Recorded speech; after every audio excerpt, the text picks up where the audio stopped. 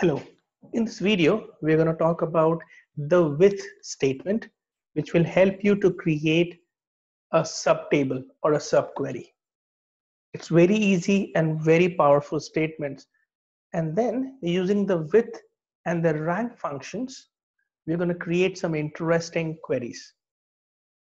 Let's see the with statement now.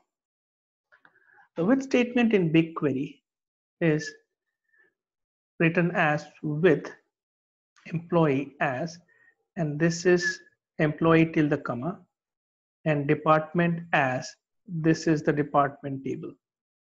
In the employee subtable, you have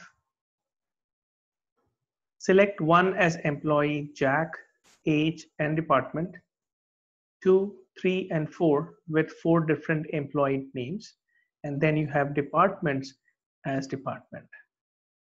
So now imagine 2 temporary tables, employee and department, and then you do a select star only for employee from employee, which now you can use it as a table, join department using the name department name. This is a way to join in BigQuery. You can also write where employee dot department name equals department dot department name. You can do that as well. But this is an option. You can use it in BigQuery.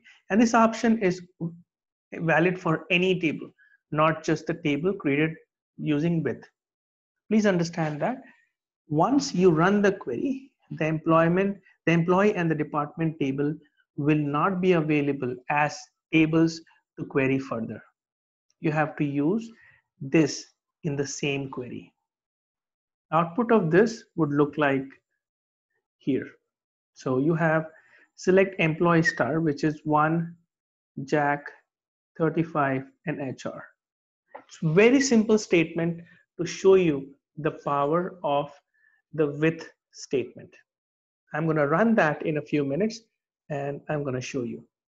Let's look at how you can write the top selling liquor category for every county using the with statement. So you remember the rank function we discussed in the previous video? This is the query. Let's look at it. So with rank underscore county as, so I'm creating a temp table with using with rank county as select county category sum of sales dollars, the same query. Remember the same query which we wrote in the previous video. I would strongly recommend for you to refer to the previous video. So this becomes a subquery, a sub table, a temporary table only valid in this query.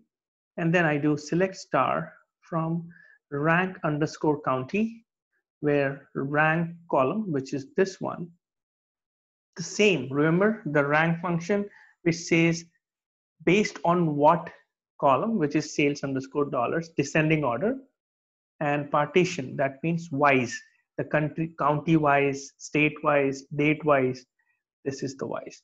So rank over partition by county, order by sum of sales dollar descending as rank column. And here I'm able to filter as if I'm running it against a table, any table or a view. So select star from rank underscore county, which is this query, where rank column equals 1. So it's going to give me all the rank columns, which is 1, which also means the top selling liquor category for every county. So if you look at it, for the first 5 counties, or maybe all of the counties, is Canadian whiskeys, which is the category of liquor being sold as per this table. Now let's make this a little more interesting. So what I'm going to do is say, give me daily top 2 counties. Daily, that means based on day. Top 2 counties based on bottles sold. So let's look at the query. Remember, bottles sold is the fact, the number on which you want to do daily top 2 counties. So take bottles sold as the sum, partition by date because you want daily.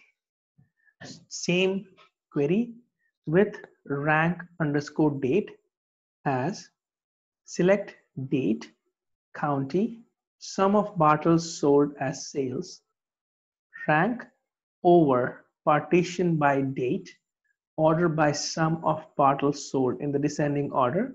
We name it as calc underscore rank. And here I'm just applying a filter where calc rank is less than or equal to 2. This is how it will look like. So this is my with statement subtable subquery, and it shows you the top 2 counties for the sales bottles sold daily. Please make sure you do this in detail because we are going to use the same query and do it differently using arrays and structures in the videos to come. So a good point for you is just practice it a little bit more and then we go into the details. So let's go and look at the query right now. So again, let's look at the with statement. So I'm going to take this and run it for you. Run selected, and you would see the output over here, employee name, and this is the with statement, just for you to understand how with statement works. Again, looking at the rank, so using the with and the rank, with rank county as select county, category, sales, and by county wise category based on the sales. Partition by county, order by sum of sales dollar, descending. From BigQuery public data dot this, where county is not null, and group by. Using this, I'm filtering on rank underscore column. If you want to just run the inner query, I can do that by selecting and say run, and it's going to take a little bit time, but then remember the same query as we ran in the previous video. And then I'm going to wrap this around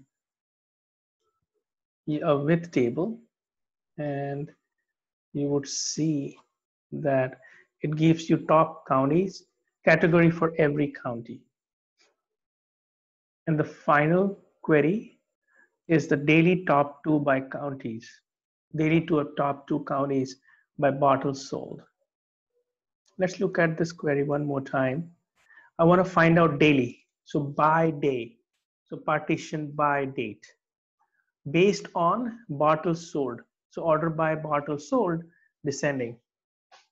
Make it as a name, and then if I run this inner query, you see that it's always a good idea to dissect the queries and understand how it is run.